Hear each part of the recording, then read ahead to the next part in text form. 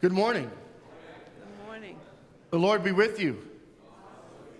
As we gather this morning, I invite everyone to take a deep breath. And whatever stuff that you might have brought into the room, whatever it might be that might draw you away from the presence of God, I invite you in these next few moments simply to let that go. That we might be fully available, fully ready to experience everything God has for us. Let us prepare all that we are for the worship of God.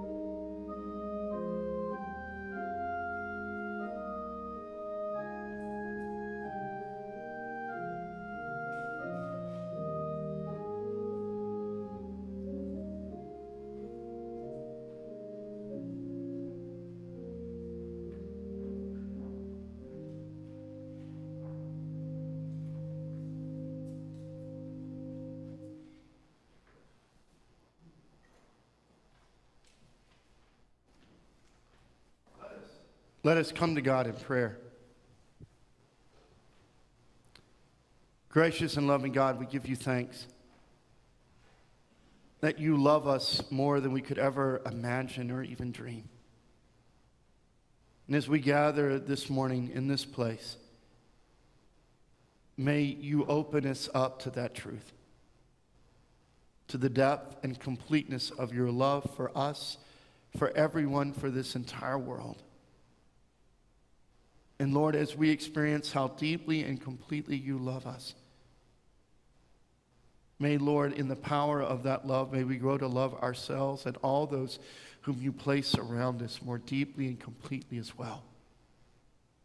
That your love might heal us and save us, renew us and transform us. That your love working through us and in the life of this world might bring that same salvation, that same renewal, that same transformation to a world full of brokenness and need. And so, dear God, we bring this all to you in the name of the one who showed us your love so profoundly. In Jesus' name we pray it. And everybody who agreed together said, Amen. I invite us to continue our worship this morning as we sing together, I'll worship the King, all glorious above.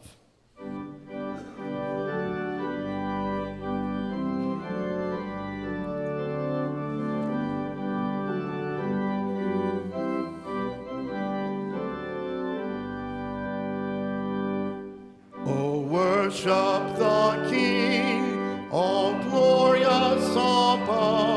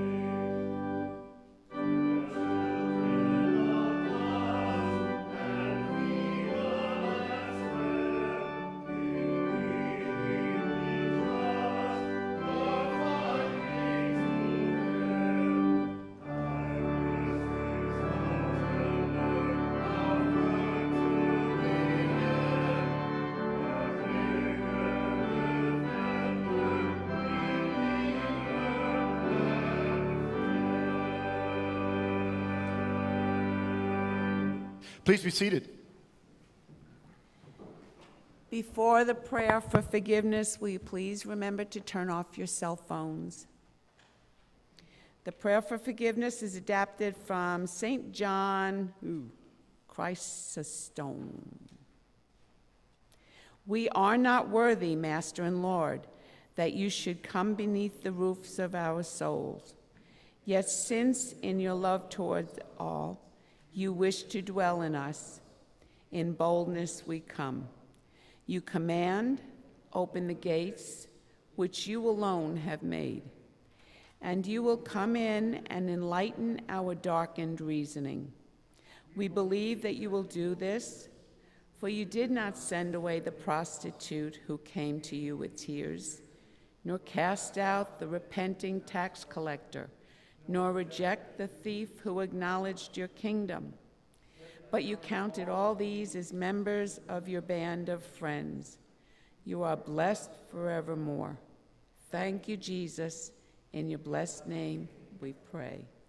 Amen.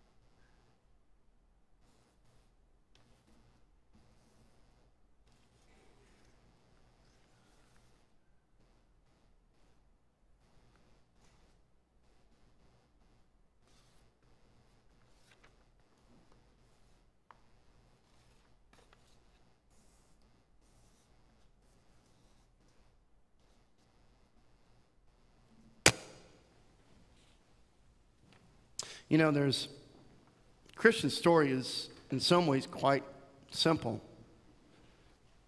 The story is that a lie has infected the world.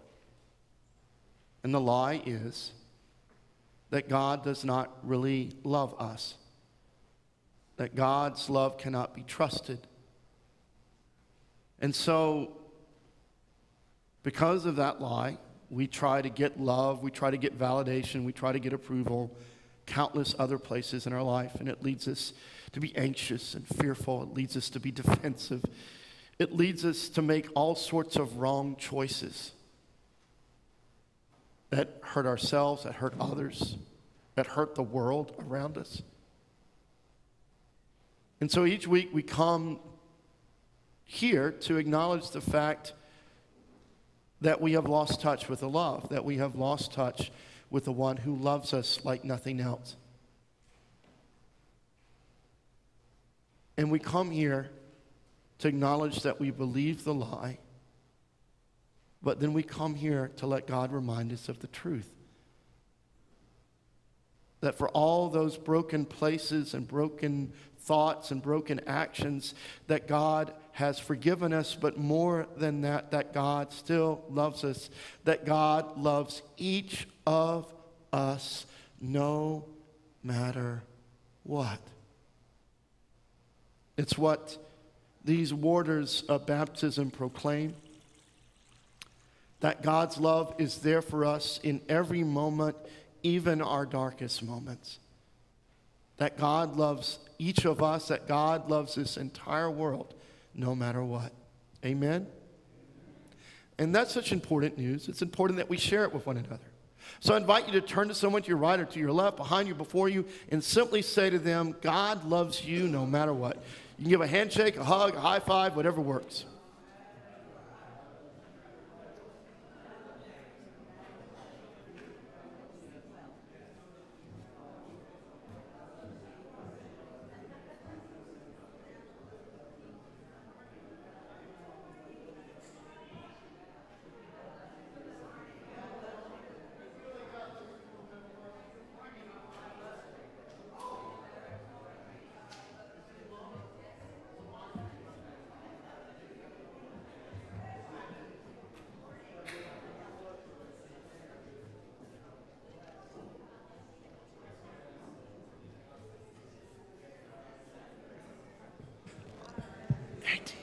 loves you no matter what. Oh my goodness, such good news that God loves each of us. God loves this entire world no matter what. Can I have a big amen? And now we said it. Can we sing it together with the song you'll see on the screen?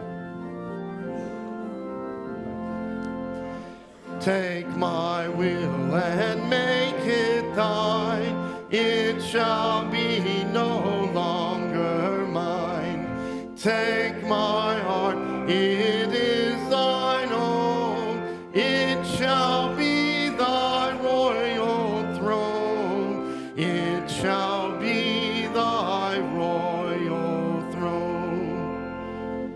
Take my love, my Lord, I pour at thy feet its treasure store. Take myself and I will be ever only all for thee, ever only all for thee. As we come, please be seated as we hear from Olu, as he leads us into preparing for hearing the word of the Lord. Olu.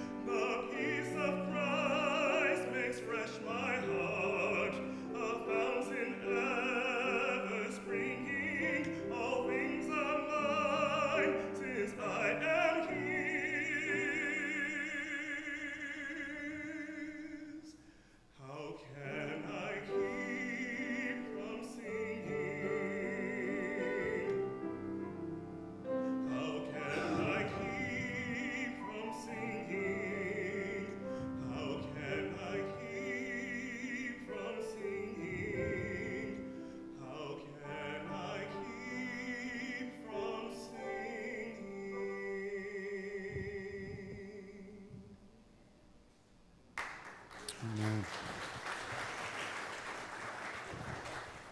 Thank you, Olu. I'd like to invite kids that are with us this morning. Come up, sisters. Come on up. Don't be shy. T's up here. Come on up. They're like, I don't know. I've never been here before. Who is this weird guy? He gave us a high five. I don't know. Here comes the first sister. All right. Oh, we have a winner. Woo! Yes, now that we thoroughly embarrassed you. All right. What's your name? Madeline. Hey, Madeline. Madeline, this is Tristan. But everybody kind of calls him T because Sounds cool. I don't know. All right. So, hey, T, meet Madeline. And who's your sister in the back? Morgan. Hey, Morgan. Can you wave us? All right, good. All right. Now, what we're going to talk about this morning is we're going to talk about the fact that God makes us feel just right. You know that story, the Goldilocks story? You ever heard the Goldilocks story? Goldilocks and the Three Bears. I'm going to tell it in the sermon this morning, but you listen for it. It's a great story about this girl who wants to find out what's just right in her life. And we all look for things that make us feel just right. But you know what? What really makes us feel just right is the fact that every moment of every day, God loves us. You know that? God loves you every moment of every day. Just like your mom, right? Your mom may not always like what you do, but she never stops loving you, right? Never stops loving you. Your dad, right? Never stops loving you. That's pretty cool. That's when we talk about God like a parent, like a mom or a dad. Because God's even more loving than that. Whoa! Because your mom and dad are like super loving, but God's even more loving. That's like, it's mind blowing. So let's take a moment, remember, and actually, there's something we can do here that can remind you of that. We do this. You can take some water. You can take some water right here. And what you do is you put it in your head like this, and you make a cross. The cross is a sign of God's love. We have crosses all over the place. And so you do that, and it feels refreshing, doesn't it? Like, whew, just like God's love. So make a big circle, because God's love is like a circle. It has no beginning and no end. Let's take a moment. Dear God, thank you that you help us feel just right, even on the days we're not feeling just right at all. That we know that we are just right in you, that you love us so very much. And Lord, may Madeline know that, may T know that, may Morgan know that, and may every one of us here know that, this day and always. Amen. All right. There you go. Oh, T, I missed a high five. Lay it on me. All right. And with that, I'm going to invite Kathy to share some more news of the community. And listen up, some of y'all, Morgan and Madeline and T, because I think the first thing she's going to be talking about is Waumba Pajama movie night. Oh, she's going to talk about worship first if you're a visitor. So I won't steal her thunder. Go ahead. First, I was going to welcome everybody to the service. If you find in your visitors, you'll find in your pew rack an information card, if you will fill it out so we know you're here and you have visited with us. For information about our activities, please visit our website at fpcoh.org.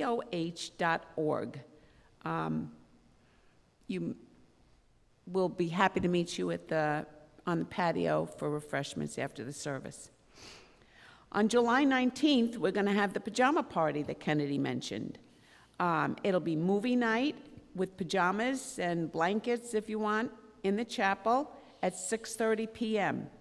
Kids can come and enjoy, I think it's going to be, is it going to be the Dalmatians? Yeah, 101 Dalmatians. 101 Dalmatians. And it's a night for everyone. The parents are free. The kids are going to pay $5 a person.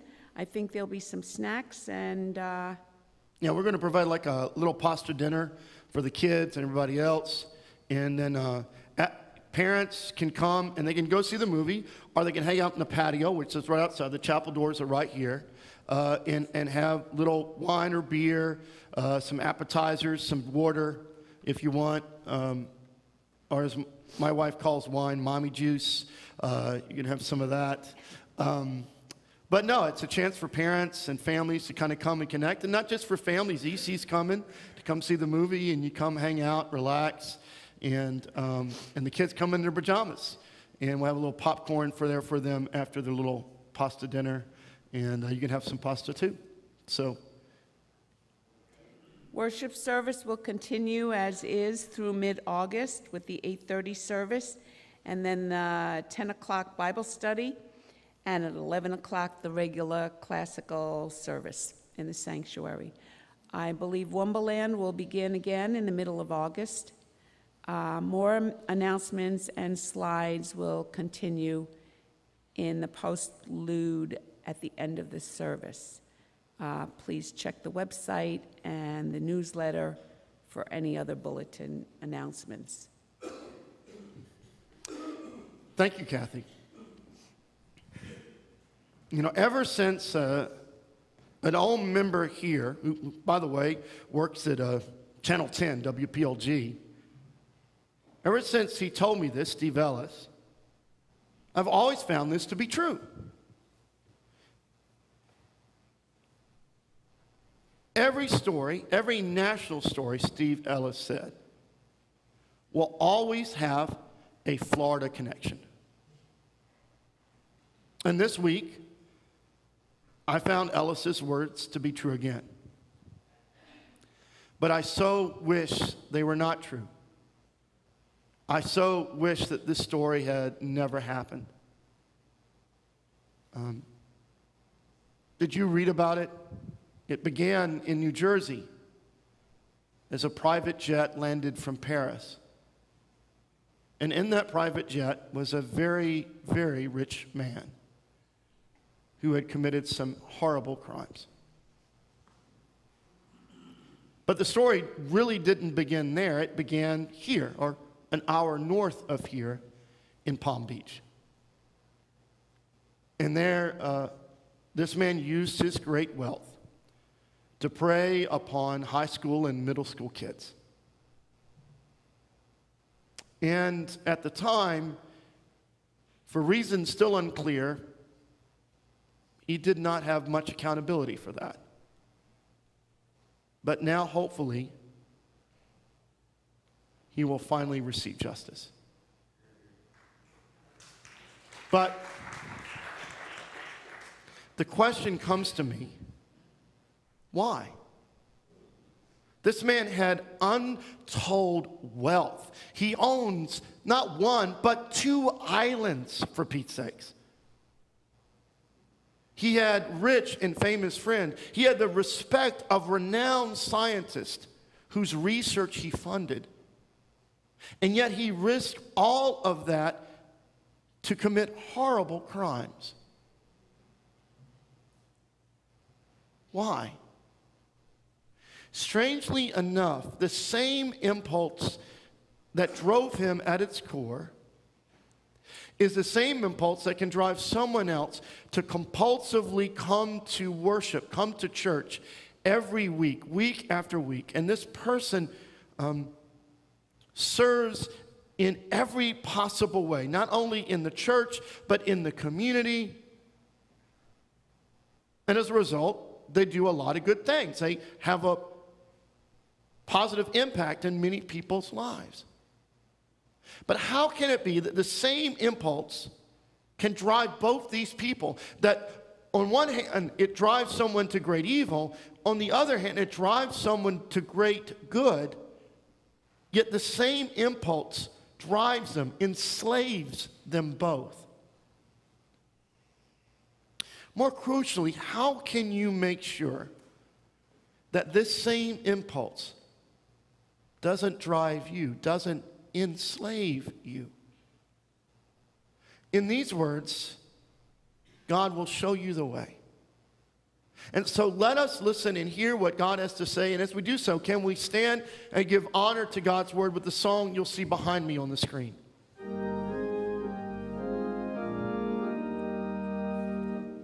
O Word of God incarnate, O wisdom from on high, O truth unchanged, unchanging, O light of our dark sky, we praise you for the radiance that from the hallowed page, a lantern to our footsteps shines on from age to age.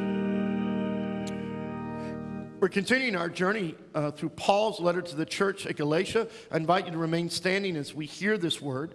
Paul is in the midst of telling the story of a conflict he had with another leader of the church named Peter or Cephas, where Peter was compromising, was kind kind of twisting the message of the gospel, of the good news. And so we kind of take up this narration of this a little bit in the middle, beginning in verse 14.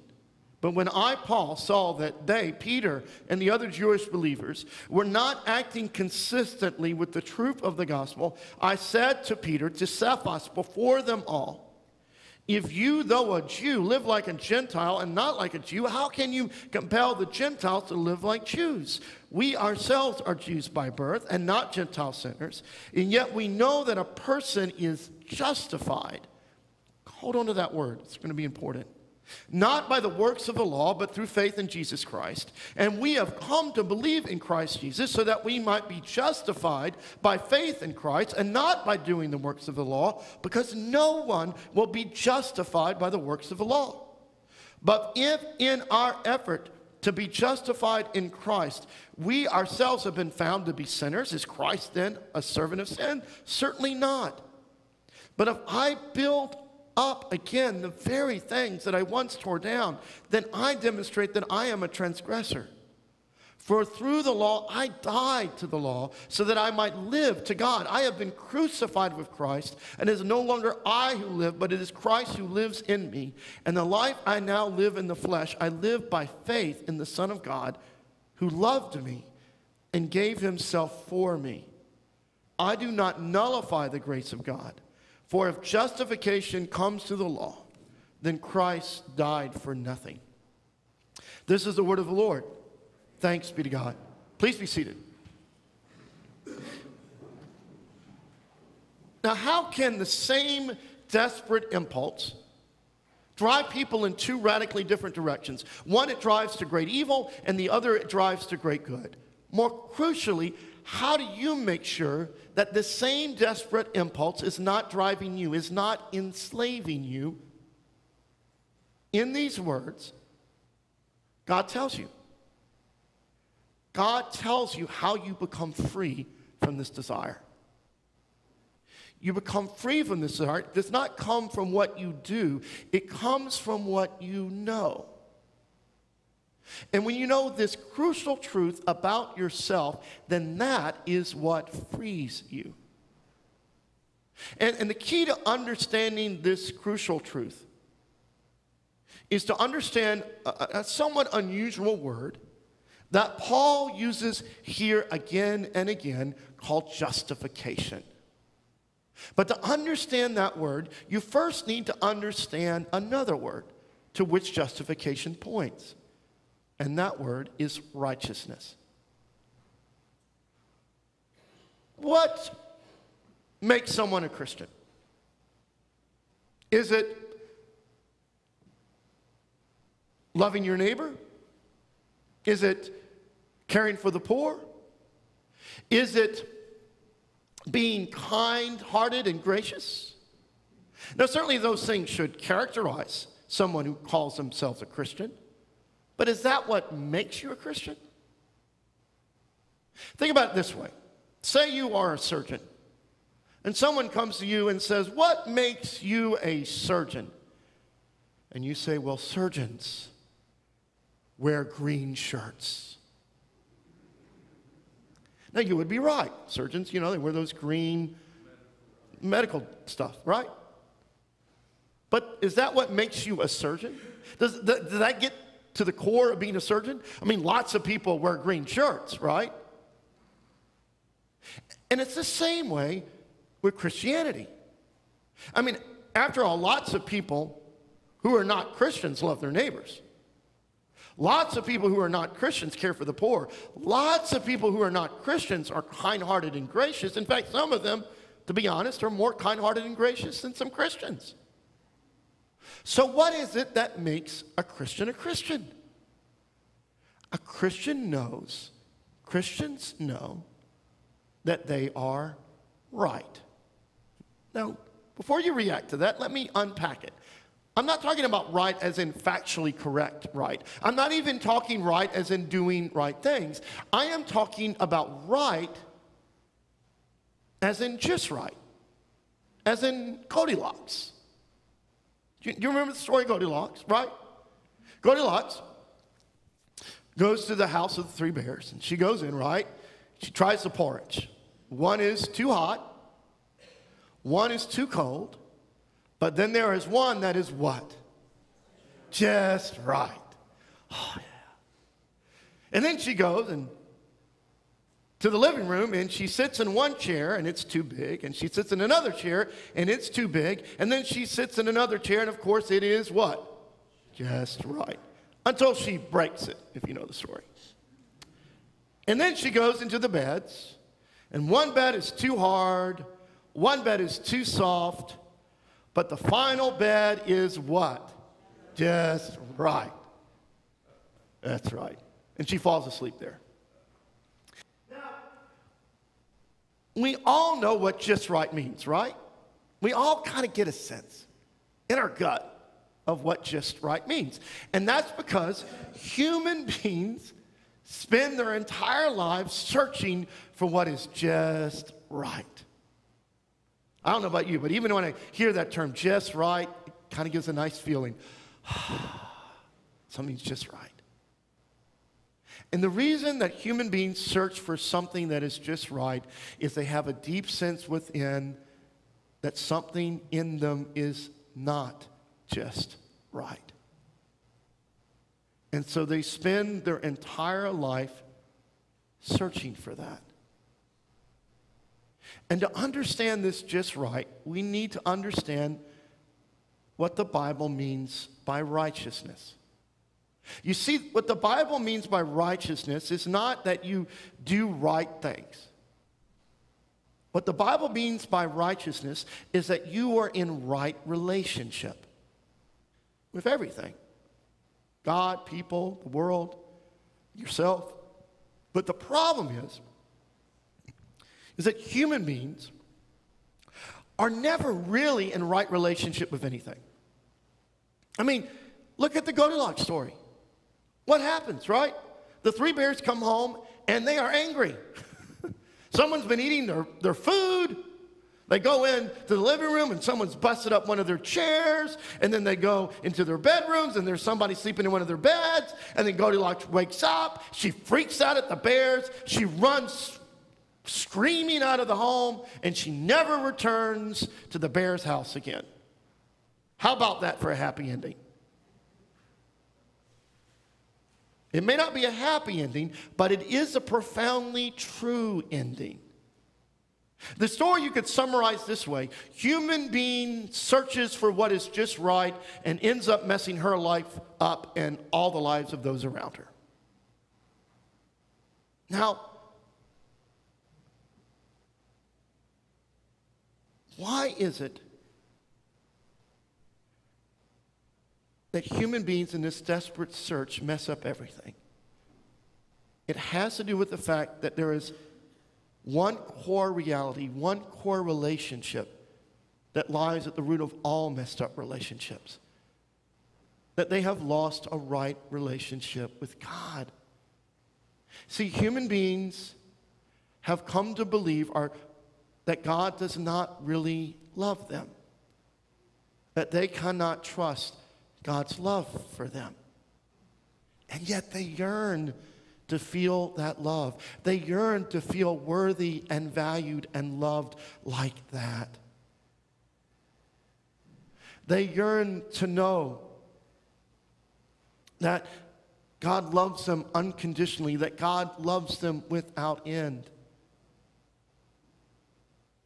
They yearn to know that God looks at them and smiles.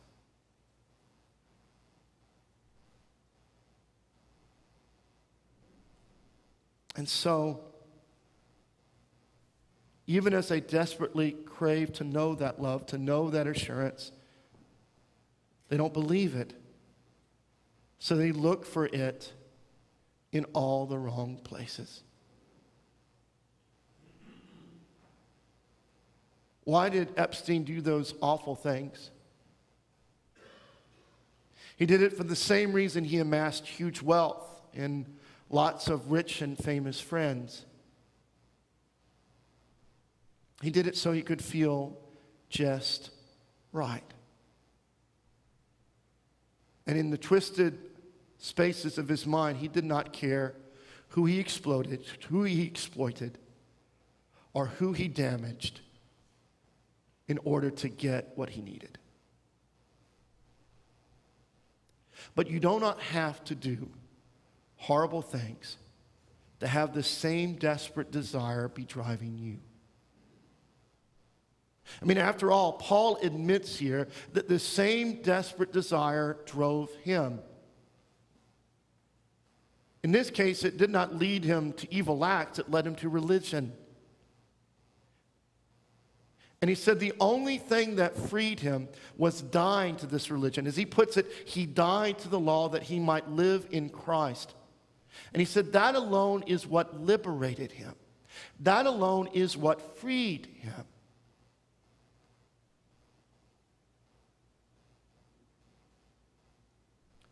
And how did Paul become free? Paul became free through something called justification. This past week, when I got home on a Wednesday, my son Patrick admitted to me that he had eaten a cupcake that day. And you need to understand, in our family, we have a very strict treat policy.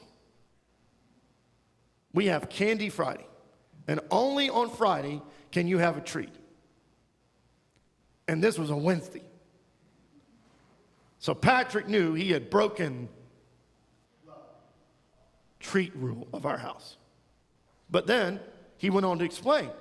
He said, Dad, I was at summer camp, and they had a cupcake craft activity.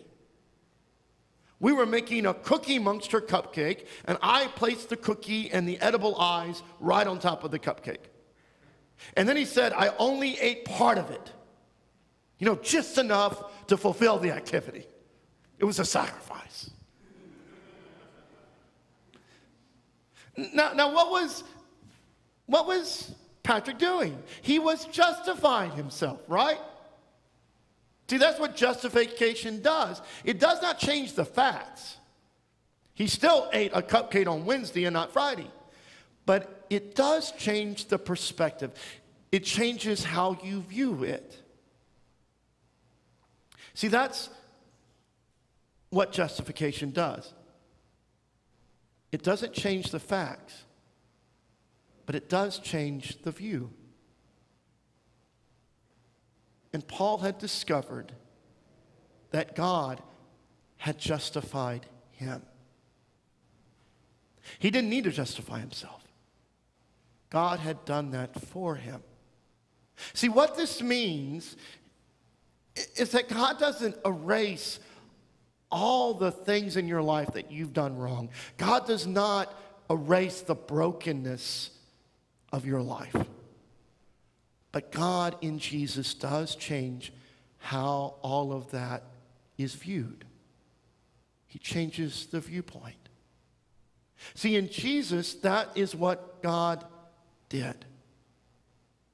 God changed the view. And that, once you know it, liberates you. Because in Jesus, God shows you that in spite of everything, God still sees you with eyes of love. That God has never stopped seeing you with eyes of love.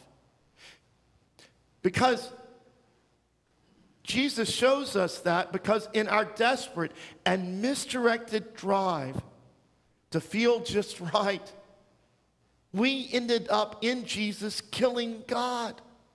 Yet even on that cross, God still looked at us with eyes of love. Father, forgive them, for they do not know what they do, Jesus said.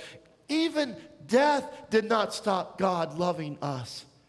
God's love even conquered death. And when you know that love, when you know that this love has given up everything for you, that this love has seen you at your worst and still loves you, that frees you. You become free. Because you know that God sees all of you, even in your ugliest places, yet because of Jesus, because of that shift in viewpoint that Jesus shows us, God chooses to view you at the core as beautiful, as approved, as just right. Because that's how God loves you. God loves you like that. God loves you no matter what. And all you need to do is believe it. That's why it's called justification by faith. Justification by belief. But when you know that, then you know. You know that you are just right, even when you are not so right. You don't have to go looking for just right. You don't have to be trying to get it in all the places it doesn't even exist.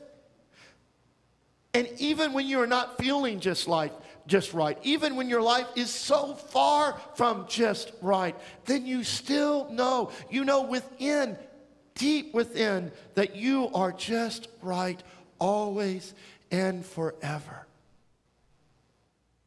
And this knowledge, this sense of rightness that God gives you deep within, that frees you as nothing else can. Do you know that? Do you know that you are already just right? All you got to do is believe it. That changes everything. If you don't believe it, then maybe today will be the day that you do. Let us pray. Dear God,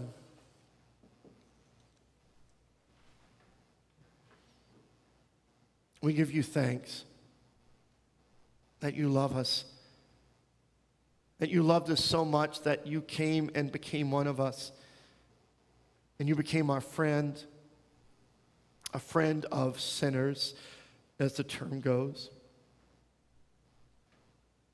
And out of your great love, you gave everything, your life for us.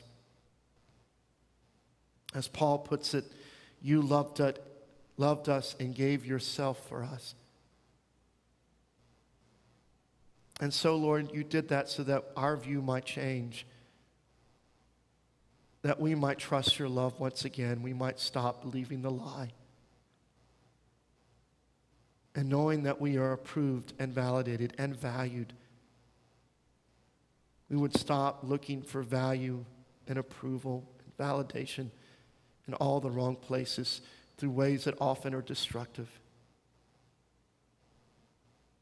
that cause us to have broken relationships with our world, with each other, even with ourselves. But Lord, once we know that you love us, then all those relationships begin to be healed. So that, Lord, even how we relate to ourselves changes, how we relate to others changes, how we relate to the world changes. May we know that this morning, Lord. And if you're here this morning and you've known that, but you've kind of forgotten it, I invite you in these moments, simply remember it once again, to know that you are loved, that you are justified, that you are just right in God's eyes. And if you've never believed it, never known that to be the message, maybe even come to church and never known that is the message, then maybe today just say, God, I want to believe this. Help me believe that you love me like that. that I am just right in your eyes.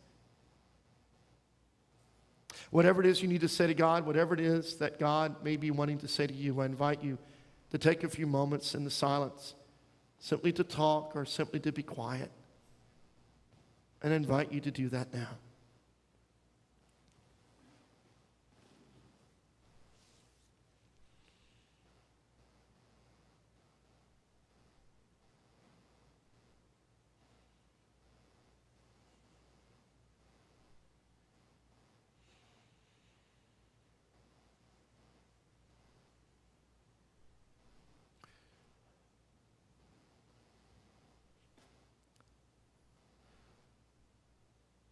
Dear God, thank you for your love. Your love that has made us just right. As strange as that may sound, it is beautifully true. In Jesus' name we pray it. Amen. I invite us to stand together as Kathy leads us in what it is that we believe.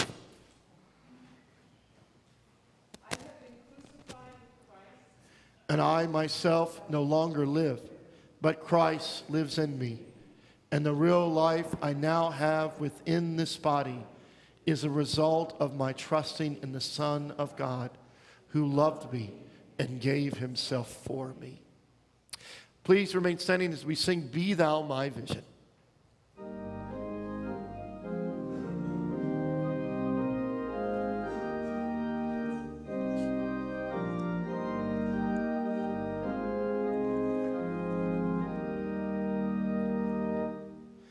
Be thou my vision, O Lord of my heart. I'd be all else to me, save that thou art. Thou my best thought, by day or by night,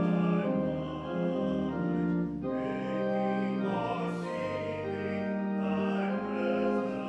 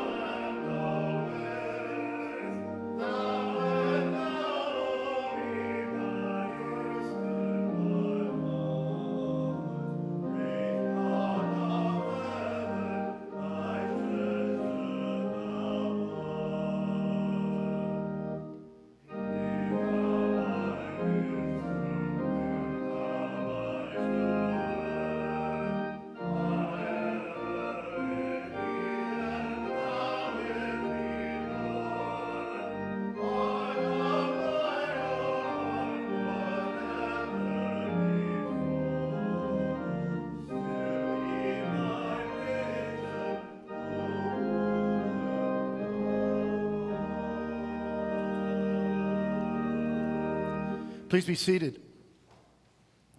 As we come to prayer, let us come once again in song.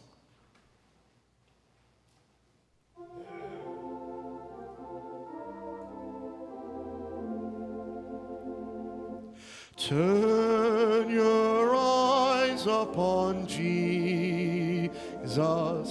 Look full in his wonderful face.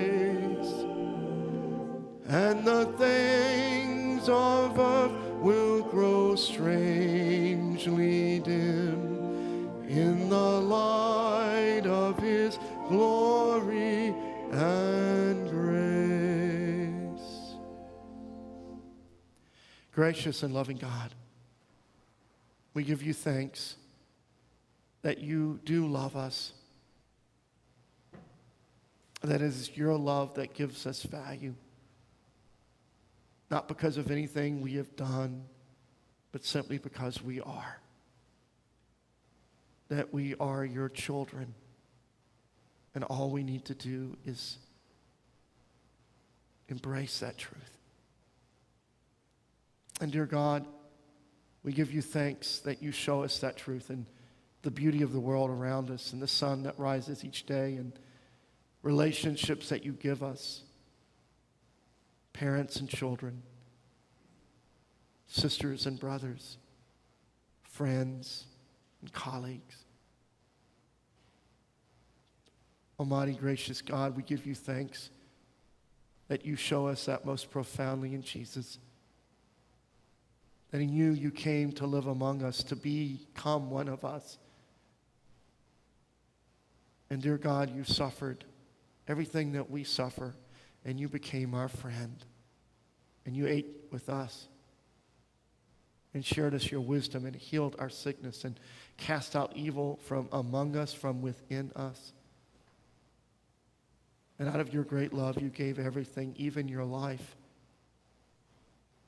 so that we might know the truth, so that truth might live in us, so that you might live in us, and that we might know that we are just right in your sight. And nothing can change that ever. Trusting, Lord, in this love, we bring to you a world that is still full of such brokenness and pain. We pray, Lord, for a nation divided over so many issues. We pray, Lord, for the suffering at the border. And we pray that, Lord, relief might come and might come soon.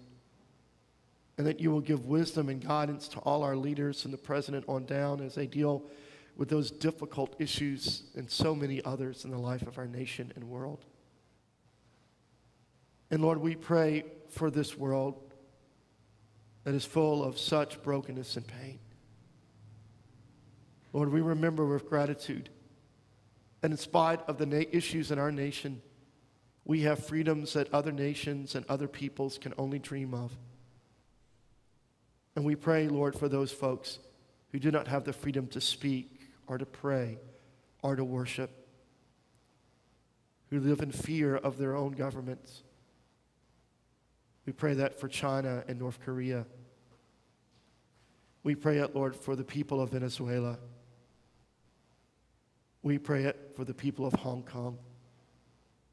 We pray, too, Lord, for those who do not know peace, who suffer under war and bloodshed and injustice and evil. And Lord, we pray, Lord, for peace to come with justice to Syria, to Iraq, to Afghanistan, to Yemen, to every place of suffering and brokenness in our world, to the violence in Central America that has sent so many fleeing to our borders. We pray too, Lord, for the folks besieged even now by a storm in Louisiana, in Texas, and soon Arkansas, and Florida. We pray that, Lord, you give them relief, that you protect them. And Almighty and gracious God, we pray, Lord, for our neighbors,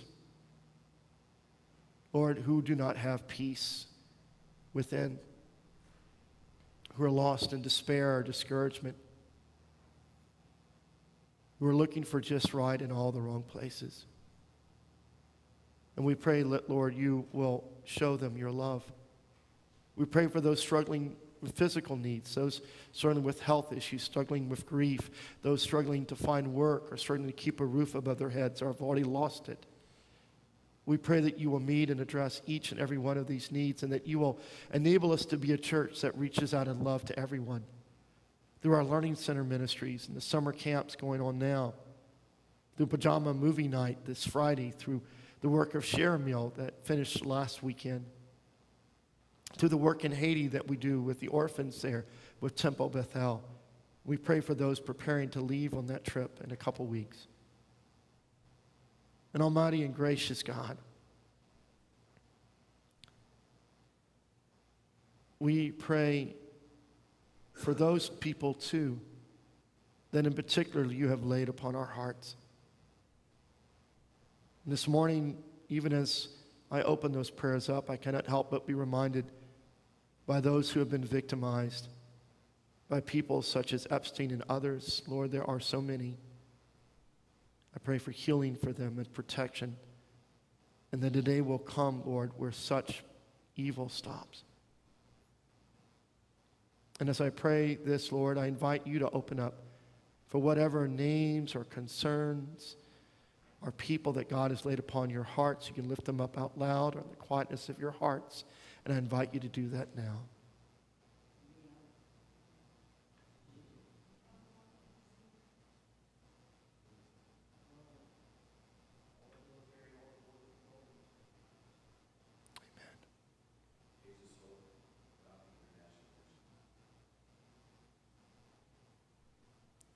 Dear God, we bring each of these things to you. And as we do, remember the prayer that you shared with us.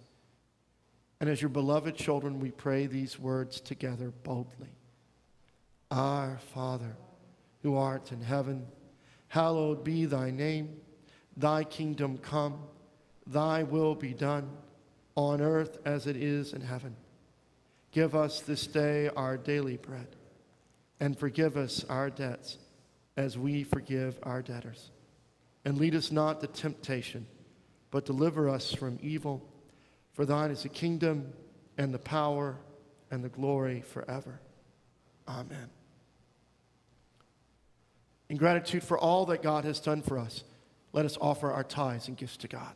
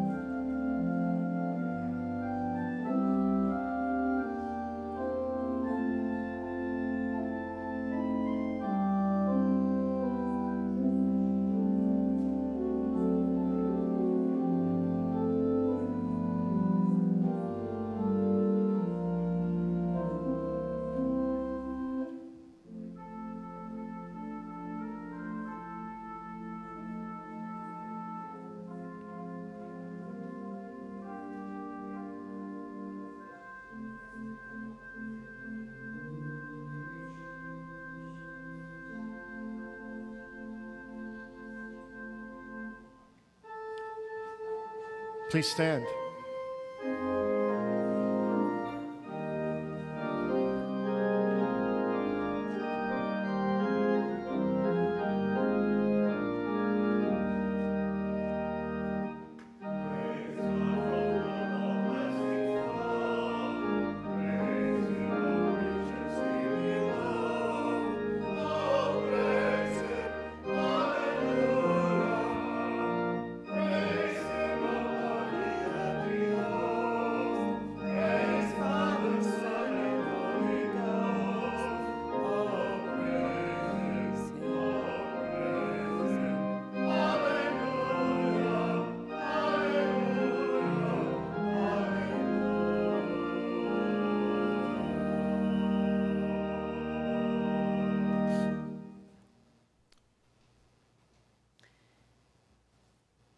Lord, we cannot fathom or hold you. We can only ask you to take hold of us. We cannot grasp or contain you in a formula or tradition. We can only ask you to fill us with yourself and make us part of the mystery of your presence in the world. In your name, Lord Jesus, we pray. Amen. Please remain standing as we sing Live into Hope.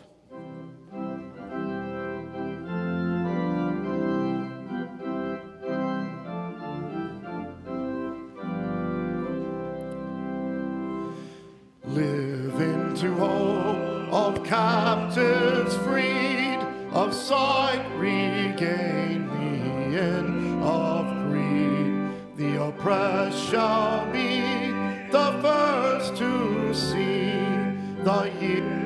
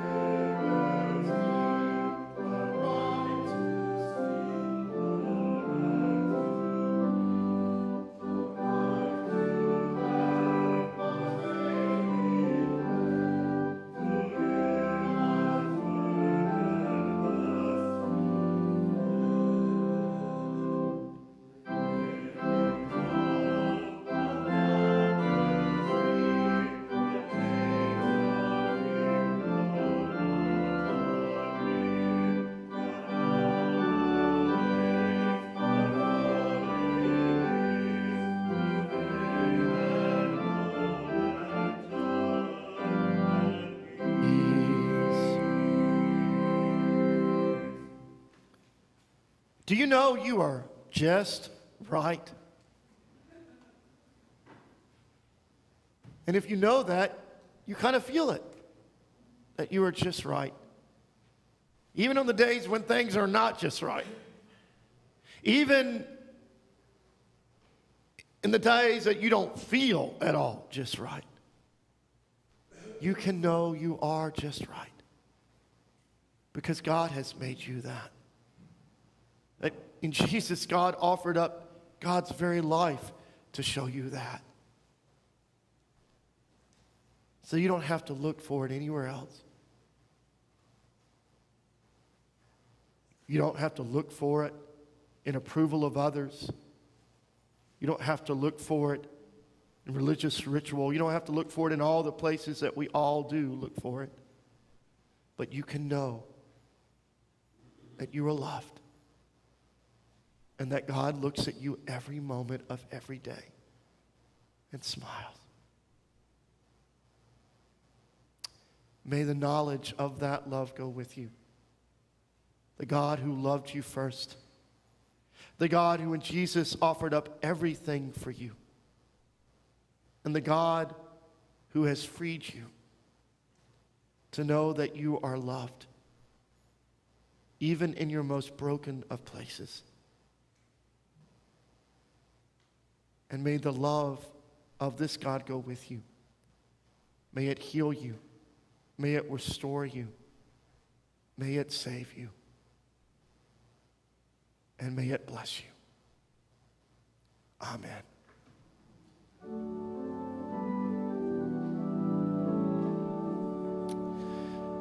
God be with you till we meet again. Loving counsels guide and uphold you with the shepherd's care in full.